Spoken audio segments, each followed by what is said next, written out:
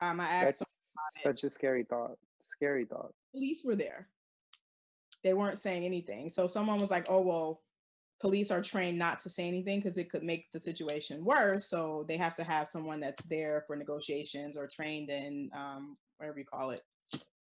Not is it the negotiation? The I think negotiation. it's like crisis management or whatever. So they're not allowed to say anything. But I'm like, okay, the person came there to jump.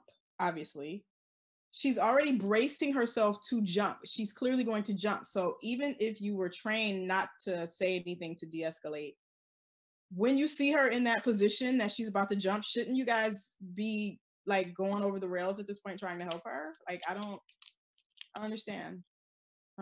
So I can't. But I guess hopefully if we can make this work, because the internet is not our friend right now. It's not working. But our guest today is actually working on a project where she can help people deal with what we just mentioned. People that are dealing with anxiety, that are dealing with insomnia, which is like on the rise right now. I have several friends Huge. from that. Huge. A lot of our kids are suffering from that right now. They are. Can't sleep. They can't sleep. Can't sleep. They're getting up. Their timing is off because their routine is off. And what happens is you don't get enough sleep, and then that affects your mental, your Of wellness. course. Yeah. Your mind hasn't had a chance to rest. So her name is Miss Sanayi Canton, and she has started. Excuse me. It's actually a page called the Healing Space where people can go in at midnight. And I'll let her tell you more about it. But you go in at midnight basically, and you conference with other people, and you get these things off of your chest. So, Oh, that's awesome. I can see. Hey, Sanayi. It's 7 o'clock, so we normally go out to the window and clap for the healthcare workers. Oh, cool. Hi. Hi, how are Welcome you? to the show. Hi, how are you? Exactly. So if you hear people woo in the back, that I live in a gated community, but people yell out their window, they tap their pans. So we all participate at 7 o'clock, just thanking our healthcare workers. Yes, I am. Yes. It's funny. I wouldn't say all that, but anymore. But I tried to introduce you as best as I could. So okay, it's fine. You like the medicine rubber doctor too. Yes. I got a few titles, as they say. So tell us how you officially want to be introduced and what it is that you are doing. You can just, Shirley, I'm always Sanayi to you. Exactly. But Dr. Canton, that's what most people call me. And that's it. Nothing,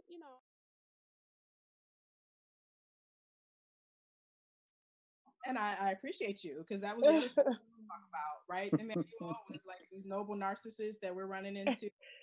Oh, no, yeah. No. Well, that's not me. It's such a thing. It's such a thing. And it's especially during like times like these, right? You would expect people to just perform acts out of the kindness of their hearts. Yeah. But people are just doing it for this like social clout, and it's not cool. Yeah. It's not what we need. Yeah. No. I realized people were trying to fill their inner holes, within themselves. They need to be recognized and acknowledged, and they think social media is the way to go. For me, I particularly hate social media, but to do the work, you have to become familiar with it or friends with it, as I say. Unfortunately, you do, and that's the part. Like, I understand if you have a business, you have a product, you're trying to promote your stuff, trying to brand yourself. That part I get, and it's sad, but sometimes social media is the fastest and easiest way to do that. Yeah. People that don't have anything going on, that are trying to pretend that they have something going on by taking a major cause or a major plight, and you put that all in the hashtags, but all I see is selfies of you. Oh yeah. No. Right. So tell us, we're getting a little bit of late start, but I want you to talk about this healing space, because you invited me to it, and I thought that. Yes. So, when the COVID pandemic started, of course, I'm in education. I have 3 children at home with me. I have 6 sons, but I have 3 younger children and 3 adults. But being home with them, I kind of found myself up late at night, at late hours of the night, not able to sleep, very anxious. And then as life started happening and people started passing away or getting sick, and at some point during the beginning of it, my 6-year-old got sick and had a really high fever for several days. Um, my husband also got sick, and I had been exposed to 2 persons at Bank Street where I was taking a class who had been hospitalized for it. Oh my But God. because I had no symptoms, they wouldn't test me. But of course, when you live in an apartment building, you live with a family, you come home, you hope you haven't been exposed or you don't have it.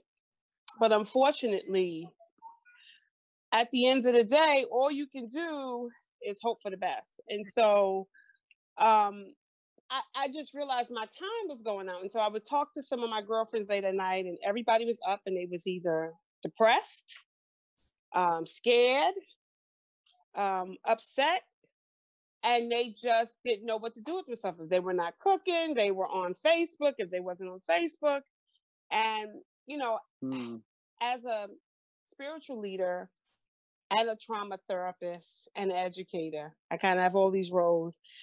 You know, I know the importance of having a space to heal, Mhm. and I recognize that while we're trying to physically stay healthy, who is dealing with our mental health? Exactly. And in the Black community Mm. and the Latinx community, mental health is this taboo, that we want to Super stay taboo, away yeah. from. And I can remember as a child, you go to your aunt's house and you have Uncle Earl in the back room. Everybody knows something wrong with Uncle Earl, but nobody knows what's Uncle Earl's problem. And he only come out for the holidays, or right? So that's unfortunately a stigma in our community. And so I created the healing space, just a space for people to come who are up at night, who can't sleep. And usually if you're in the house and you have children, people probably go to bed about 11, 12 o'clock. And sometimes you're walking the halls. And, just created a space for people to talk about what they were feeling, help them process some of those feelings, and then encourage and support them. And so, using spiritual tenures, as well as Christian tenures and psychotherapy, I kind of created a space for people where we come. I give people about 30 minutes and they share just how their day was going. We laugh. And then either I will share maybe I'll teach a lesson, I'll teach on something, um, or I will play a game with them just to get people thinking about themselves. And then before we leave at the end of the night, I always try to help people calm themselves down. Because once you start talking and you get all these Mm. things out, you now you might even be more anxious because you're now getting the words and the things out. And part of it is having each other support one another, because we don't do that well either.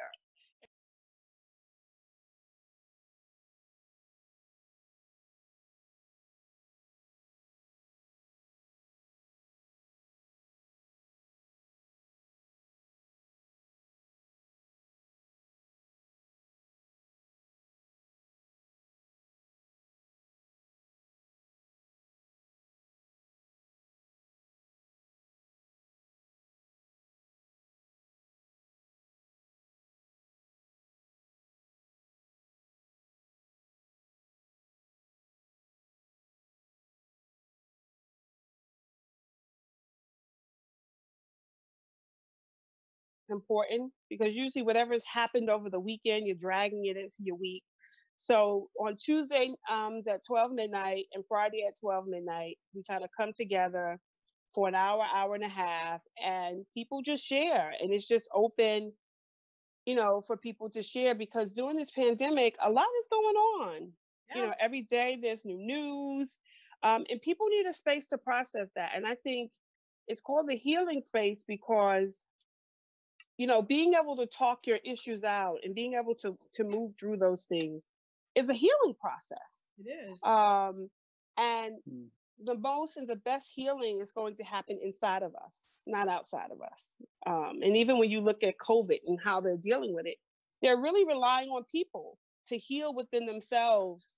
And they may be assisting you with different things, but you're relying on your own body to get you through this. And so that space is really just dealing with our mental health and emotional health, because no one is really dealing with that. And we're just trying to move through it. And what I was finding, Wow. I'm still in mourning. I lost one of my best friends to this a couple of weeks ago. And what I found myself doing was, as I was talking about how I was feeling with my friends, I started feeling like I was talking about it too much. And so I would say, you know what, I'm so sorry. I don't mean to keep going on about this. And they're like, no. They're like, no, talk. We want to hear you talk. But I felt guilty because a lot of people that I was talking to about him, they didn't know this person. Right. Like sending text messages that he sent, and different videos and things that we had shared. I felt guilty sharing so much because I didn't want to talk people's ear off. Right. I stopped talking about it for like 3 or 4 days, and then I'm single. I live home alone. Mm-hmm. So I'm like going through this whole mourning process. There's no funeral. There's no anything. Right. By myself. And right. I'm like, let me get the hell out of this house before I end up, Jason Voorhees or Freddy Krueger and start killing people. Right. and it's funny you say that, because that's the very thing. I've lost several people also. And the fact that you don't have closure, the fact that that the person dies alone in these situations, that you're just relying on healthcare workers to tell you what happened, and you don't really know what happened. You weren't there. So your mind is racing and thinking about all the things that happened, or where things went wrong, or did they treat him well? Did they suffer? Did they not? And grief is this funny thing that, we often will push down and push away. And then it comes up, it springs up at the most inopportune time. And so the healing space is really about allowing people to grieve and just talk about whoever they want to talk about, whatever they're feeling at that moment. And, it may not always be today you feel like talking about it. It may be a week. You may hear someone else say something, and then it helps you spring up the courage to acknowledge the loss. And so for me, it's just something I've done organically. The spirit led me to do it. And I'm just like, we kind of invent the space as we go. And with the hope that, the one thing I tell people, this is a confidential space. Whatever we say here stays here. Originally, I had put it on Facebook because people was like, well, maybe we should go live on Facebook. But as a psychotherapist and the integrity of that, after the second night, people had some heavy things coming up. That's right. And they were saying things, and I felt like, you know what? This needs to be a safe space. And so what I've done is maybe one night or 2 nights, when I get to the part on meditation, or as we close out, I will put that part on Facebook in case other people want to participate. But the space where they really get to talk about what their day was like, talk about what they're dealing with, talk about their feelings about what they're seeing and happening, or just the mere fact that I have to stay in this space and I can't go outside. What does that mean? One of the first things we did the first night we realized, and I had shared, was, being confined to my home taught me how undisciplined I am. Yes. Because I know I should not go outside. I know I should wear a mask. I know, but when me and my husband's going to the store, I'm like, the mask is irritating my nose, so I'm taking the mask off my face, and I'm thinking to myself, like, people are dying. But realizing, how American I am and undisciplined I am, and how those traits of being this free place where I can do what I want, say what I want, go where I want, how that shows up in a crisis, because this is a crisis and people are losing their lives. And it can be your friend today and you tomorrow. And it could just be something as simple as you can't sit in the house. And then I thought about my clients who suffer with anxiety, who may need to go out and walk, who may have a bipolar disorder, and they have the antsiness from the medication. So you're telling them to stay in, but their body and everything is pushing them to move. Like, what do you do with that? How do you manage that energy? And so it's trying to create a space for people to figure out and talk about what it feels like when I can't go outside and I really want to go outside and I'm mad as hell that I can't. Or when I sit and I watch my elected officials make these crazy decisions that we're all affected by. And so that's what it's about, just finding healing in that space. So my question is, and I'm going to let Amanda ask, because, you know, I talk a lot. How do you deal with people who are either like atheists or don't really have any like set spiritual guidelines governing their lives? Like, do you try to steer them into Christianity, or like how? Absolutely not. So I must say to you, one of my closest friends is an atheist. Okay. She we work together and I love her to death, you know. And I just really believe that all people believe that there is a God or a higher power. I use some Christian tenures, but I really stay around universal laws. There are certain things that, whether you believe, not believe, whatever, that we think govern our lives. And I use her example. She's an educator, and, you know, while she don't pray and all these different things, but she do believe in treat people the way you want to be treated. You know, the golden, you know, these principles. We all have these principles that you can find in any religion. Mm-hmm. And so for me, I try to not always push one religion or another. I just sometimes use certain scriptures or thing as an example, but I try to keep it open because I don't want anyone to feel excluded or anyone to feel like, well, I can't be in this space. I use a lot of psychotherapy tactics in this space because when you're dealing with mental health, you need to have those skills when you're talking about trauma, because trauma doesn't have a religion. That's right. Grief does not have a religion. Right. Whether I'm an atheist, whether I'm a Christian, a Muslim, when someone dies and leaves you unexpectedly and you're unable to close, we all have the same feeling. Mm-hmm. Right? And so we try to find the common spaces that we have. And when people ask, you know, about my religion, I'm not going to say I'm not. I am a Christian minister. That's who I am. You know, that works for me. But I am also a spiritual seeker. I read about other religions. You know, I do meditation. You know, at the end of every night, we meditate. We meditate on Deepak Chopra. We meditate on Oprah. We meditate on Ayala Van Zandt. We do something called tapping, right? Mm-hmm. So I'm not married to one thing. I'm just married to whatever is going to work, because everybody may need a different vehicle to work. And I don't think there's any harm in that, you know. And so that's how I feel about those things in terms of religion. But I do state what I believe because it's going to be in the work. Emmanuel, dealing with Emmanuel's high school. Right. Mm-hmm. I teach middle school. So the middle school from my head, they like want to know if there was a God, why is he letting this happen? And this is that. So we have like the uber Christian kids, the atheist kids, Buddhist or Muslim, or whatever. And it's like, I'm like, this is too much in one Zoom because we're teaching them via Zoom and and they want answers because a lot of them now are questioning their spirituality and questioning what they've been taught by their parents. And I said, this is good. I said, you guys have to seek out what works for you. I can't tell you what to believe. But like you said, I'm like, you know, we're blaming God on all of these tragedies. I said, how do you know that that was God? Maybe that wasn't God. Maybe that was something else that caused these things or someone else. And then they're like, oh, okay. So a lot of them are, they're researching. So it's actually encouraging them to study and you know, find answers for themselves. But I want to know, Emmanuel, are you dealing with this in the high schools, and how are they like responding to whatever answers you're giving them? I think that the kids that I'm teaching are very aware of how to separate the like religion aspect of what's going on with the more like tangible, like medical and social aspect of the pandemic, right? Because it's easy to like a lot of them do come from very religious backgrounds, so it's easy to say like, oh well, this was intended to be because God had it out for us, like maybe this was a part of the plan all along. But my kids, I think, they're less inquisitive because a lot of them know the science behind it. They know the science.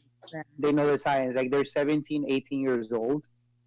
You know what I mean? Like they know to look beyond what perhaps they've been taught at home, and now they're like talking about actual like the history of pandemics, right? Like I had one kid text me yesterday, and he said, you know, this takes about 2 years to clear up. Like if you look at the Spanish flu in 1918, it didn't just go away in 2 months, right? Like it took 18 months to clear it out. Mm-hmm. And then he was also telling me some like biology. He was like, you know, a virus cannot live in 100-degree weather. So I know that he's like thinking about, they're making connections. They're thinking about what they learned in their science classes and now applying it to real life, which is really refreshing to see. Because a lot of times I wasn't sure if my kids were making those connections, but they are. They're aware, and they're aware. We were talking. So now I wanted to know about the mental illness is all around us. People suffer from mental illness and don't even know it, right? Mm-hmm. I'm so curious to know, in people that didn't suffer from anxiety before, do you feel like anxiety is emerging within them now? Like have you noticed that in some people? I think what we see with anxiety and depression, you know, culturally for persons of color, I think those issues were there years ago. Maybe we didn't name it that, or, you know, because the stigma was so great. You know, I think about my mother, who is deceased now, but growing up, I can see where my mom may have suffered from depression. Yep. But because she was religious, how she dealt with her depression was through prayer, through meditation, through things that even mental health counselors teach their clients, how to recenter themselves, how to think positive thoughts, think about, you know, help them come up with plans and different things. And I think years ago, those things were around. They weren't as prevalent because we may have not called it that name, right? Because of the stigma, because the lack of mental health care in our communities, unless people were completely out of their equilibrium and had to be placed in a hospital situation, we kind of just had either one group or the other. Yep. You know, either you had these mental health issues and you needed to be institutionalized, or you had people who had some little issues here or there and we named them. And I think what you see now is, because you have 2 or 3 generations who are far removed from spiritual relationships, whether it be religious institutions or church, you know, people of color don't go to church as much as they used to. So our coping skills have changed, right? And then I think how we live now, right? Everything is about popping a pill to make something go away, right? And so the pharmaceutical companies have came up. You know, when we think about 20 or 30 years ago, in the Black and brown community, we were afraid of medication. Right. You know, we had home remedies. We had, you know, grandma had you got cold, you got this, they had about 80 different things for you to do. So eat some garlic. Right. You know, or give you a little taste of whiskey to get your fever down, or, you know, whatever crazy things they had. But we did not go to doctors as much, and we didn't go to pharmacies, because back then, you know, going to the hospital sometime meant you can go in and not come out, because we didn't get great care.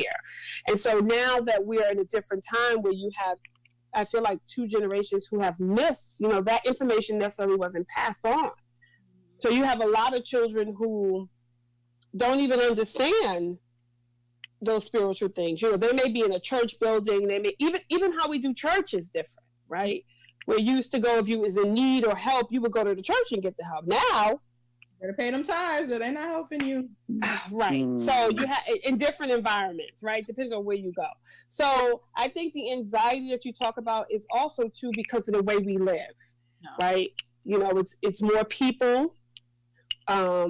We have less outlets. You know, a lot of times we're stuck on social media, and we don't really know what computers and all those different things does to the brain, and all the, you know, we're learning now But we've been engaged in these things for a while, which I think causes a lot of the anxiety people feel. And because people don't have a clear way to deal with those feelings, it turns into what we label now as anxiety or depression or,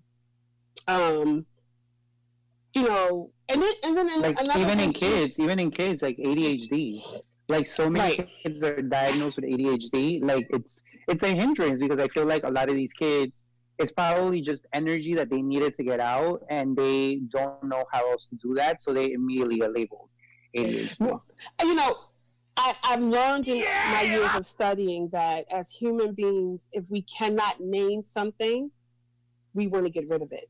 So if something comes and we don't have a place to put it, right? If we can't put it in a category or a name, the first thing we do is it got to go, or either we got to dissect it and find a place for it, right? And so I think the whole ADHD, I have 6 sons, and of my 6 sons, 4 of them have been given that label. And and looking at my own life as a child, if back in the 70s, I would have had that label. And I don't really think of it as a disability, as people say, because I realize it's just a different way that I exist in the world. And I think what taught me that is my 28-year-old who, you know, back in the 90s was diagnosed with ADHD really severely, was on medication, had all these issues, and me being a young parent was told it was this bad thing, and you know, you're trying to think what kind of life this person would have, and he couldn't sit still, and he couldn't organize himself, and, you know, and I knew something was wrong because there was some things in the way he exists was not fitting in with the way the rest of the world was. But in allowing him space, it took 20 years later for me to see that what others labeled as a negative was a positive. And my son is a fashion designer and sews. And so when my mom was sick, I had moved in with her to care for her, and he lived with her. And one night, I woke up in the middle of the night, and I peeked in his room, and he was on a sewing machine sewing. He had his computer open, designing a shirt on it, and he was putting rhinestones on a hat, all at the same time. And I said, okay, this is the ADHD. but at 7, I couldn't see the beauty in that. He was a genius. I couldn't see the beauty in it at 7 or 10. He was 15. a genius.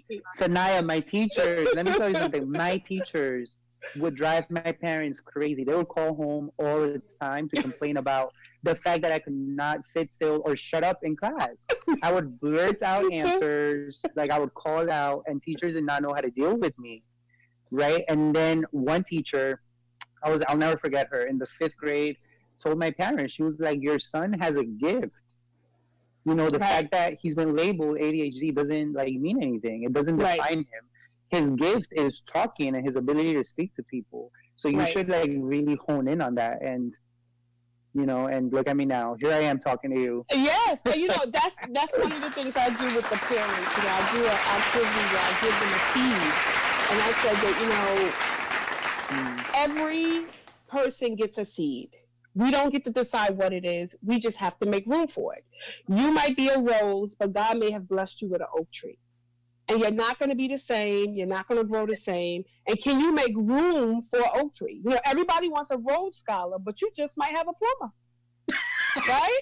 You just might have a plumber. Who is just nothing wrong with that. And in the end, the plumber, they make more than a Rhodes Scholar. But absolutely, can you be willing to let people be who they are? And that's what I've done. I've taught my sons that being different is not a bad thing. It's just different. You process the world different. You need different things to exist in the world. And you just have to be conscious of that and figure that out. And when we do that for our kids and for our parents, I think people can live more harmoniously together in trying to figure it out. But, you know, society doesn't make room for that. And I think that's why you have the anxiety. And you have so much mental health. Society drives you crazy. It's driving people crazy.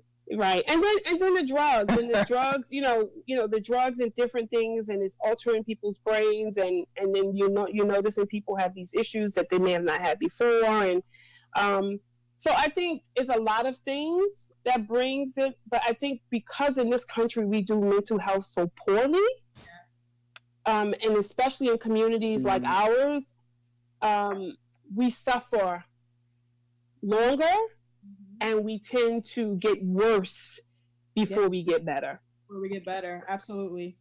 And I think that we only have maybe like 5 more minutes left, but I think that the social media is making it even worse because you're seeing all of these fake pictures and these fake, you know, everybody seems to be doing amazing and life is great. And then you look at your life and it's like, oh my God, I'm not doing enough. I'm a loser. And then that contributes to the anxiety and the depression, and because it's all fake. So it makes you feel like you're not enough, right? Fake body. Yeah, I think, you know, that's what the social, you know, for me, Facebook and those places are great for me in terms of connecting with people I can't see or have, you know, I can still have to, but I realize that it also can become a place that is more detrimental to your humanity, because the truth of the matter is we're social beings, and the reality is that everything is not always good. You know, anything in excess is not good for us. So if you happy all the time, they usually call that manic.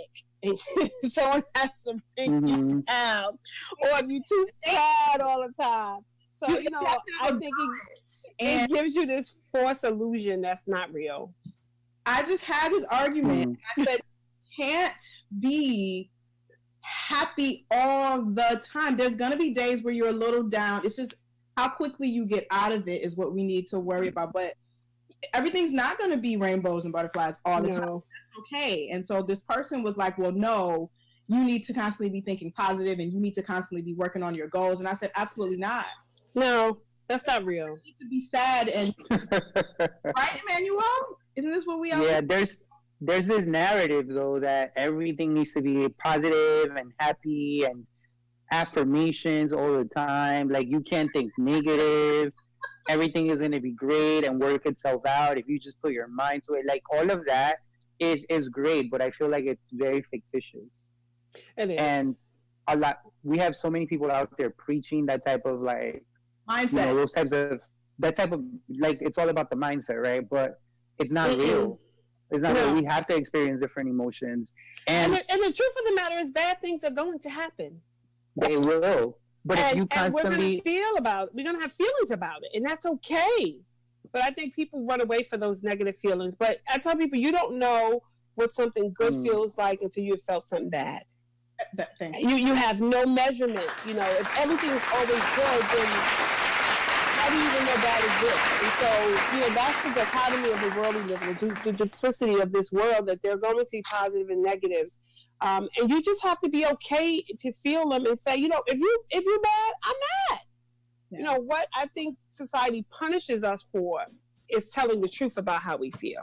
So everybody's living a false illusion. So my last question to you is, if someone finds that they are sad, they're depressed, and they can't really seem to come out of it, they've done the chat rooms, they've done, you know, at what point should someone go and seek professional help to get out of it? I tell people that if you have been in a place where you are, and you know, it's about watching yourself. If you have not got up out the bed and washed yourself, if you have not 2 or 3 days have passed and you just can't get out the bed. Yeah. Right? That was me 3 weeks ago. To do your basic functioning. The basic things are brushing your teeth and washing yourself. That should be a red flag. If you find yourself after 30 days, because, you know, everybody's threshold for tolerance of pain and suffering is different. But if you find yourself that you cannot do the daily functions and you're just sad, sometimes it's hormones too. People don't realize your hormones are out of whack too, that could bring you down. But I recommend, you know, that people seek out some sort of support. You know, as a spiritual leader, one of the reasons I did a degree in social work was because most people will go to their spiritual leader for guidance when they're feeling depressed and things like that. And they don't want to go to a therapist because they feel like, I'm not crazy.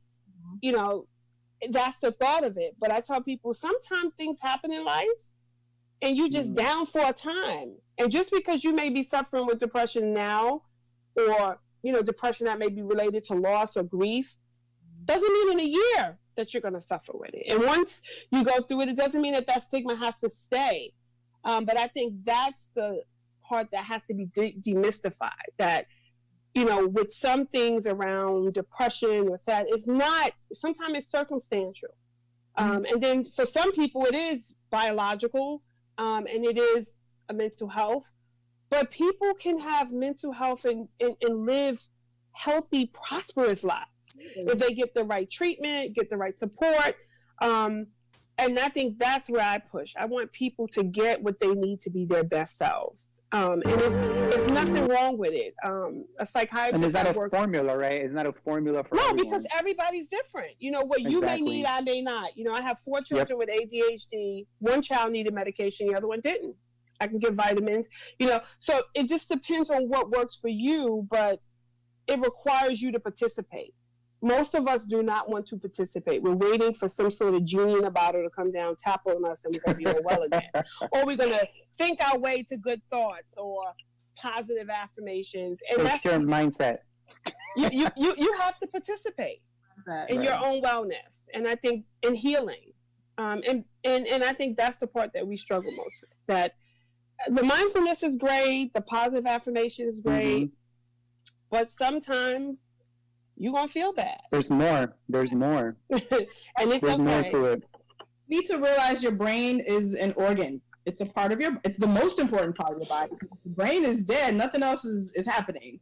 So people need to realize, just like your heart is sick, you have diabetes, you have to treat your brain as an organ that gets ill and needs sometimes medical intervention. It's funny you say that, because a psychiatrist I worked with said to me, I was dealing with a young man who had bipolar disorder, and he was saying, there's nothing wrong with me. And he said, Sanaya, the brain is a muscle, it's an organ, and it can get broke. He said, you go to the monkey bars, you fall, you break your arm, the same way you have to go get a cast and sometimes people break their brains. Right. And they need help, and they need medicine. He said, it's no different from having a heart disease or lung disease. Your brain may have some sort of sickness that needs help. And there's nothing wrong with getting the help it needs and still living a full life. But it's just us acknowledging that. And I think that's the part that we struggle with the most. This is awesome. Thank you so much, Sanayi. You're welcome. But they're kicking me out. I'm getting beeps that I got. Okay. We love having you on. Thank you so much. Where can people find you? Well, they can find me. My email is Sanayic, @yahoo.com. You can find me on Facebook under the Healing Space. The website is healingspacenow.com, all one word. And I have a blog there, so I write things. I put up inspirational music, sayings, all kinds of different things, just for people to be able to get some sort of guidance during these pandemic times, because we don't know, they're so uncertain. We don't know what's happening. Every Tuesday and Friday, I'm on Zoom. If you go to the website, the link is there. You can come on at 12 midnight. We're usually on for about an hour. Most nights we go over to like an hour, 15 minutes. So anyone is welcome. All I ask people to do is, yes, it's my name, under my name, Sanayi Canton, on Twitter, and all the links are on the webpage, and you're welcome to participate. We do it at 12 midnight because that's when people are up. I figure people need, if you're up and you need some positive energy and good conversation, come on down. Right, in a space just to unload, without any judgment, we're here. So thank you guys. I appreciate. Thank you for being on. Yes, you're welcome. Anytime. Shirley, we out? We are out. We are actually over our time, so Charles is probably punching the air right now, but thank you guys for joining us. We will be back next week. And as normal, have a safe week, a blessed week. Safe. Your hands. Bye, y'all. Bye.